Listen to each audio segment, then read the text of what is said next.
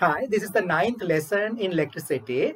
In my previous lesson, I discussed, that is in the 8th lesson, I discussed exam style questions from 1 to 8.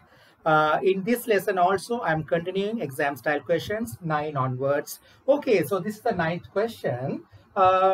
The circuit is completed like this, and an ammeter is connected between points X and Y as shown in the diagram. So it's an ideal ammeter. That means its resistance is negligible. Okay, this is a variable resistor. So RV is adjusted until the ammeter reading becomes equal to 0. So the question is, what will be the value of RV when ammeter reading becomes equal to 0? Okay, so the answer, we should write like this. When the ammeter reading becomes equal to 0 means, the potential difference between X and Y is equal to 0. V equal IR. So I becomes 0 means V equal to 0. V is the potential difference between points X and Y is equal to 0. Normally current flows from high potential to low potential. So if I consider the current which is coming out of the cell is I, it can split at these junctions L as I1 and I2. Okay, so this current can split here again, but here they are saying ammeter reading is equal to 0. That means the current I1 is flowing to 20 ohms without splitting here. So the current to the 20 ohms also I1. Same way the current I2 is not splitting here because no current flow through the ammeter. So the same current I2 will flow through RV. Again, these two I1 and I2 will rejoin at point the junction M and form the current I as earlier. Here the same current will flow. So the current I1 is flowing from L to X due to the potential difference between L and X. So I can say the potential difference Lx is equal to, L and X is equal to V equal IR. So I1 times 10. Same way, the current I2 is flowing from L to Y due to the potential difference between L and Y. So I can say VLY equal to I2 into 5. So if I combine these two equations, now we know that, look at here, X and Y have the same potential. That is, potential difference between X and Y is equal to 0. So that means potential at X is equal to potential at Y. So Lx must be equal to Ly. The potential difference Lx, that is the potential difference between L and X, must be equal to potential difference between L and Y, because X and Y have the same potential. L is the common point for both Lx and Ly. So the potential difference Lx must be equal to potential difference Ly. So I can equate these two potentials. If I equate these two potentials, I can say potential Lx equal to potential Ly. That means I1 times 10 equal I2 times 5. So I1 over I2 is equal to 5 over 10, that is equal to 0.5. Make it first equation. Same way, now look at here, from X to M current is flowing. The current flow from X to M is due to the potential difference between X and M. So I can say Vxm equal to I1 times 20. Same way, the current is flowing from Y to M due to the potential difference between Y and M. So I can say Vym is equal to I2 times RV. So now look at here. Here also, these 2 points have the same potential because potential difference between X and Y equals 0. M is the common point. For Xm and Ym, M is the common point. Therefore, potential difference X to M is same as potential difference Y to M. So from these two, I can say Vxm equal to Vym. That is I1 into 20 equal to I2 into RV. So here I can say I1 over I2 equal to RV over 20. Second equation. Now you can see the first equation and second equation. The left side is the same, I1 over I2, I1 over I2. Therefore, the right side should be the same. RV over 20 must be equal to 0.5. So I can say from equation 1 and 2, I can say RV over 20 equal to 0.5. So RV is equal to 20 times 0.5, 10 ohms. That's the answer.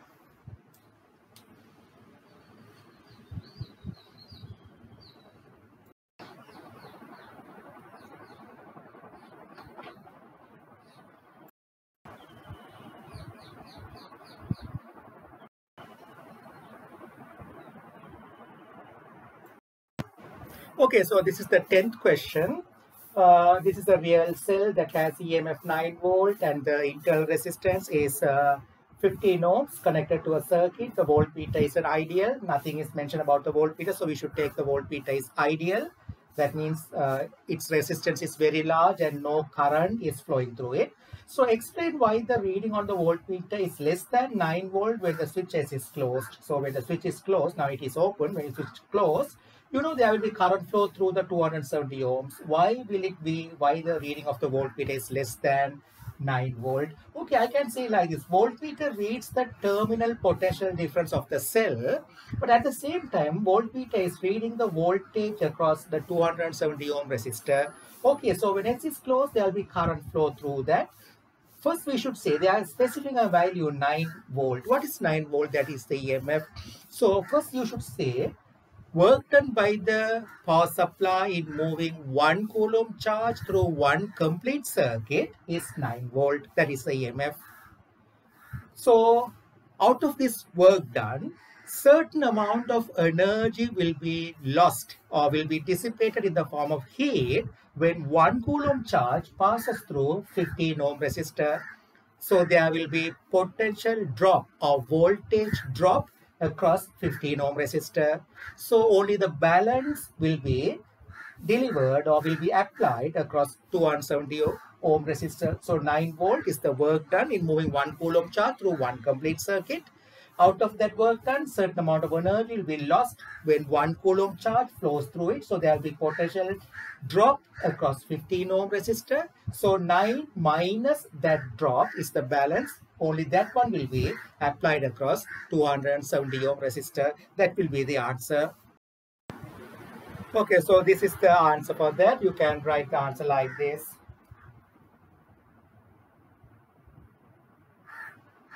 Okay, so second part, calculate the reading on the voltmeter when S is closed. Okay, so reading of the voltmeter, you know, voltmeter reads the voltage across the 270 ohm as well as it reads the voltage across the terminals of the cell. So the second part I can answer in two different methods. Okay, so the second part I can say method 1. So since the voltmeter reads the voltage across 270 ohms and 270 ohms and the internal resistance are connected in series, I can use potential divider method. So I can say potential divider method if I use it. You know, in series circuit, voltage, the total applied voltage will be divided across the components at the ratio of their resistance. So if I use potential divider method, if I use it, voltmeter reading is the voltage across 270 ohms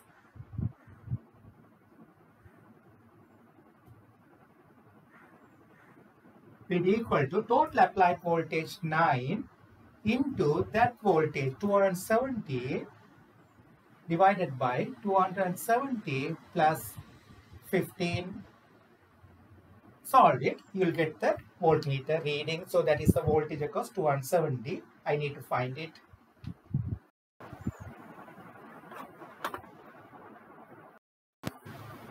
Okay, so that will be 8.53 volt.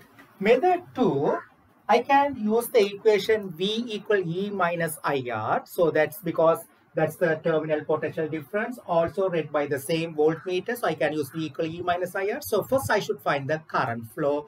So method 2, I can do like this. First we will find the current flow, that is EMF over total resistance. So 9 over total resistance 270 plus 15.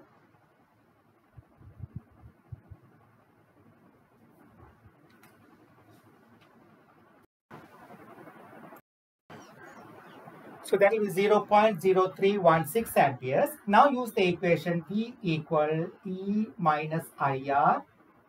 So EMF is 9 minus 0.0316 into the internal resistance 15.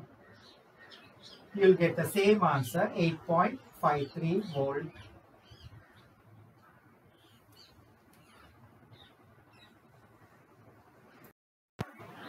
Okay, so third part, switch remains closed and the total charge flown is 12 coulomb. Calculate the decrease in chemical energy stored in the battery. So amount of chemical energy lost by the battery is equal to amount of electrical energy produced by the battery. Is it? Amount of chemical energy lost by the battery is equal to the total amount of electrical energy generated by the battery. Total amount of electrical energy generated by the batteries is the, we can say that is the amount of electrical work done by the battery. That is given by W equal Q times EMF. That's the total electrical work done by the battery. That's the total amount of electrical energy produced or generated by the battery. So that is equal to charge flown is 12 times EMF is 9, so 180 joules. So 108 joules is the amount of electrical energy generated. Therefore, that energy is generated from the chemical energy. You know the conversion. Chemical energy becomes electrical energy. So chemical energy loss is equal to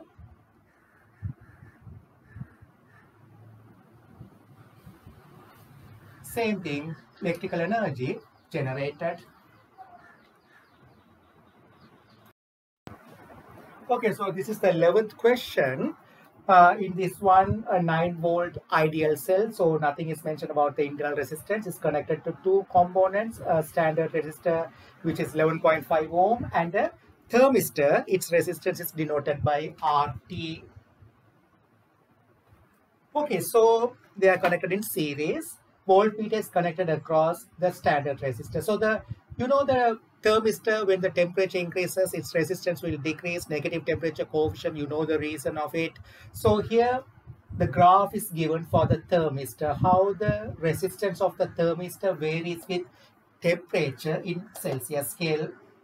Okay, first part, reading on the voltmeter is 2.5 volt. So that's a voltage across 11.5 ohms. Determine the temperature of the thermistor. Okay, you know, depending on the temperature, resistance is going to change. When the resistance changes, you know, the 9 volt will be divided across these two components at the ratio of their resistance. So the voltmeter reading depends on the temperature of the thermistor. We know that. So they ask me to find the resistance of the thermistor, voltmeter reading given. So only thing I need to find first the resistance of the thermistor. For that I can use potential divider method. Here also nothing is mentioned about the voltmeter, so we'll take it as ideal. Current flow through it is negligible and its internal resistance is very large. So the total resistance will not change when the resistance of the voltmeter is very large. Okay, so we'll use the potential divider method to find the resistance of the thermistor.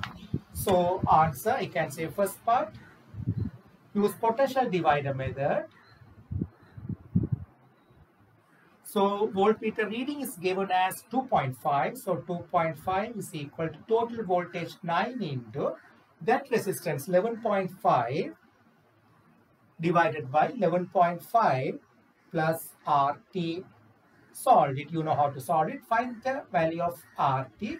You will get RT will be equal to, you will get RT will be equal to 29.9 ohms.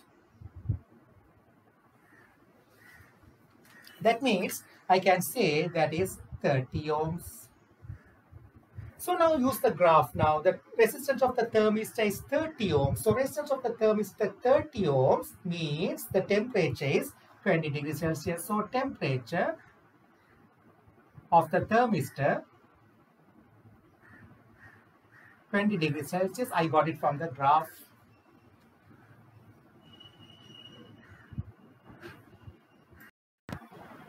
Okay, second part, a statement is given. A student suggests that if the EMF of the battery is doubled, the reading on the voltmeter will become double. So assess whether the student's suggestion is correct. Okay, so here you can say when the EMF is doubled, if it is a standard resistor, if both of them are standard resistors, what will happen? When the EMF is doubled, the current flow will become double. When the current flow becomes double, the voltmeter reading will become double. That is true only when instead of thermistor, if there is a standard resistor. But here what's going to happen? When you double the EMF, current flow will initially, at that moment, it will become double. When the current flow increases, heat produced on the thermistor also will increase. When the temperature of the thermistor increases, you know that resistance will decrease further. Resistance of the thermistor will decrease further. So when the resistance of the thermistor decreases, this resistance remains unchanged. So the ratio of the, according to the ratio of their resistance, the 9 volt will be divided across these two components. So when the resistance of the thermistor becomes lower than the current value, that is, we got it as 30 ohms. So what will happen? The ratio of this resistor to this resistor will increase. That means the ratio between this and this will increase because this resistance is dropping. So the voltage across the 11.5 ohms will become more than the double. So the statement is wrong. Okay, so that's the answer. I gave it here. When the EMF is double, current flow through the thermistor will increase. Initially, it will become double, and the heat produced on the thermistor produced on it also will increase. When its temperature increases, the resistance of the thermistor will decrease further. So, therefore, the ratio of 11.5 ohm is to RT will increase because this resistance is decreasing further. This remains unchanged. Therefore, the voltmeter reading will become more than double. So, it's a wrong statement. Okay, so this is the 12th question. So, here 3 identical resistors are connected as shown in the diagram. So, there are 2 switches X and Y. You know standard resistors, the color-coded resistors, inside they consist of wire. Okay, so that's the reason they provide resistance due to the wire kept inside the color-coded ceramic insulation. So there, each resistor consists of wire inside the resistor, which is 55 centimeter length, and the diameter of the wire is 0.181 millimeter. So the first part, find the resistance R of one of the resistors. So I can find R equal rho L over A, where A is the area of cross section of the wire. So first part I can say R equal rho L over A, and we know A equal pi d by 2 squared. So that is rho is given 1.10, 10 to the power minus 6, length is 55 centimeter, convert to meter, 10 to the power minus 2, divided by area, pi into diameter is given 0.181 millimeter, convert to meter, 0.181 into 10 to the power minus 3 divided by 2, all things squared. Solve it, you will get the resistance. You will get that will be 23.5 ohms.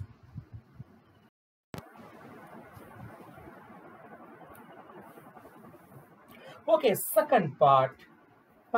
A student suggests that the maximum power output from the resistors in this circuit. So by using all the resistors, or the maximum power output a student wants to get out of this circuit. So there are 3 different possibilities. I can close only X, then only these 2 resistors will function. Or I can close only Y, then only this resistor will function. I can close both switches X and Y, then these resistors are in series, so the total resistance will be 23.5 plus 23.5, that will be 47, will be in parallel with this one. So where will I get the maximum power output? Okay, so for that, first I should think the EMF of the battery is remaining unchanged. So I can say P equal V squared over R. V squared means the EMF squared over R, where R is the total resistance of the circuit I am going to consider. So I should find where will I get the lowest resistance to get maximum power. Okay, if I close only X, only these 2 will function. So that will give 23.5 plus 23.5, that will be 47 ohms. So if I close only this one, I will get 23.5. if I close both, you know, this 47 ohms, combination of these two are 47 ohms and the 23.5 ohms are in parallel. And we know that when resistors are connected in parallel or components are connected in parallel, the equivalent resistance will be lower than the lowest. So if I combine these two, that will be 47. This is 23.5. So the equivalent resistance when I close both X and Y will be lower than 23.5. There I will get the maximum power because the the denominator is becoming the lowest. So I will get the maximum power only when both X and Y are closed. So we will find the total resistance of the circuit or the equivalent resistance of the circuit when both X and Y are closed. So I can say first R1 is equal to 23.5 plus 23.5. So that will be 47 ohms. Then this is parallel to 47 ohms. So I can say 1 over R naught or 1 over R is equal to 1 over R. Yeah, I'll use R for the equivalent resistance. 1 over, okay, I'll say 1 over R naught is equal to 1 over 47 plus 1 over 23.5. Find the equivalent resistance R naught when X and Y are closed.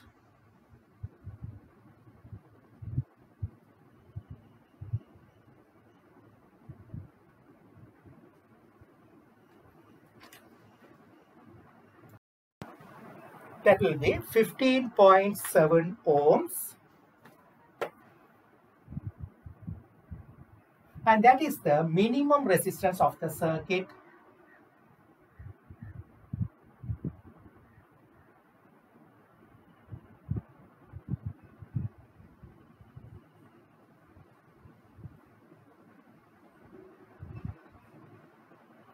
So I should find the maximum power output. So I can say P max equal V squared over R minimum. I know R minimum is 15.7. So that will be 12 squared over 15.7. So that will be the maximum power output. So that will be 9.2 watts. That's the maximum power we can obtain only when both X and Y are closed.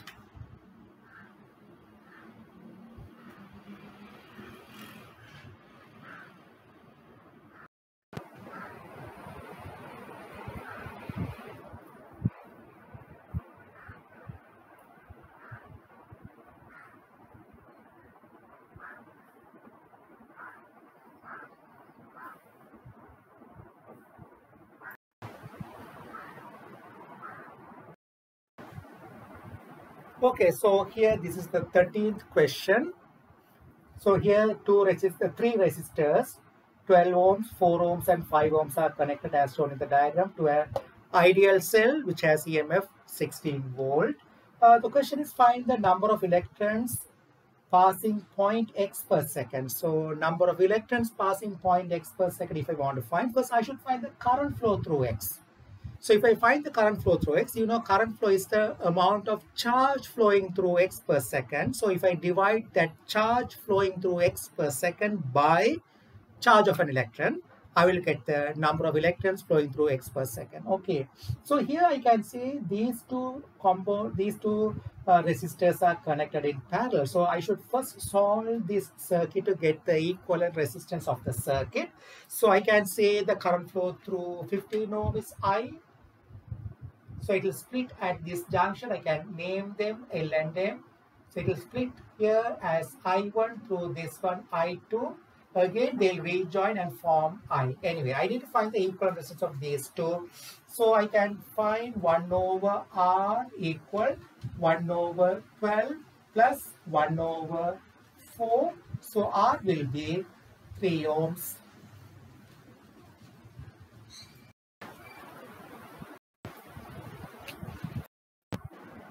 Okay, so this 3 ohm resistor is in series with 5 ohm. So you know when we find the equivalent resistance of parallel connection, that must be connected across, the equivalent resistance should be connected across. So we should imagine the equivalent resistance is connected across the junction. So if I redraw this circuit, I can draw like this 5 ohms here. These are the junctions. So across the junction, I should connect the equivalent resistor, which is 3 ohms.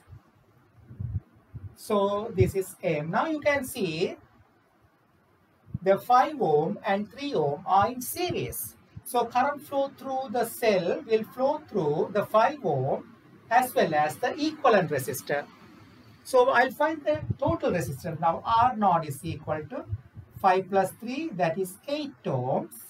So current I will be EMF 16 over 8, that will be 2 amperes.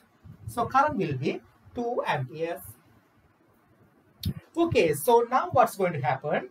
The voltage across 5 ohm. So you know voltage across 5 ohm, if I say this is V1, so V1 will be I into R, that is 2 into 5, that will be 10 volt. So voltage across this one is going to be 10 volts. So you know the voltage across the junction LM, that is the equivalent resistance will be, you know they are in series, so 16 minus 10, that will be 6 volt. So I can say voltage across the junction will be 16 minus 10, that will be 6 volt. That is the voltage across 12 ohm resistor also, because 12 ohm is connected across the junction L and M. So voltage across the junction I know 6 volt. That is the voltage across 12 ohm resistor also. So I1 will be equal to the voltage across the junction, that is the voltage across 12 ohm, that is 6 divided by 12, that is going to be 0.5 ampere. That means 0.5 coulomb every second. The question is number of electrons flowing through X per second. So I can say number of electrons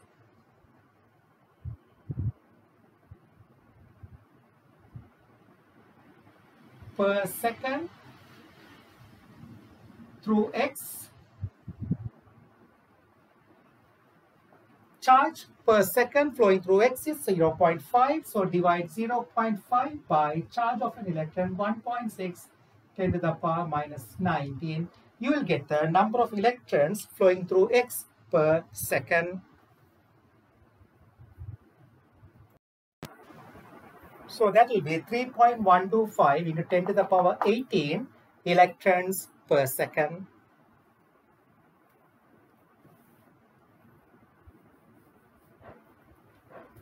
Okay, so we will continue more questions in my next lesson, that is the 10th lesson. Bye.